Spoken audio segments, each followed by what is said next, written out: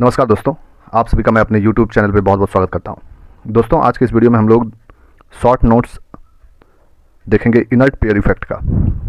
Inert pair effect बहुत important topic है जो कि क्लास 11th में और BSc पार्ट 1 में के एग्ज़ाम में पूछा जाता है। तो इनर्ट पेयर इफेक्ट को चलिए हम लोग देखते हैं।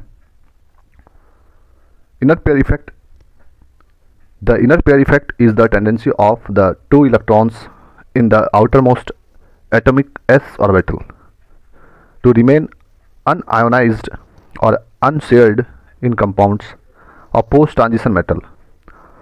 The term inert pair effect is often used in relation to the increasing stability of oxidation state that are two less than the group valency for the heavier element of the group 13, 14, 15 and 16. The term inert pair was first proposed by Neville Sadwick in 1927. The name suggests that the s electrons are more tightly bonded to the nucleus and therefore more difficult to ionize. तो इस तरह से आप लिखिए inert pair effect का definition short notes.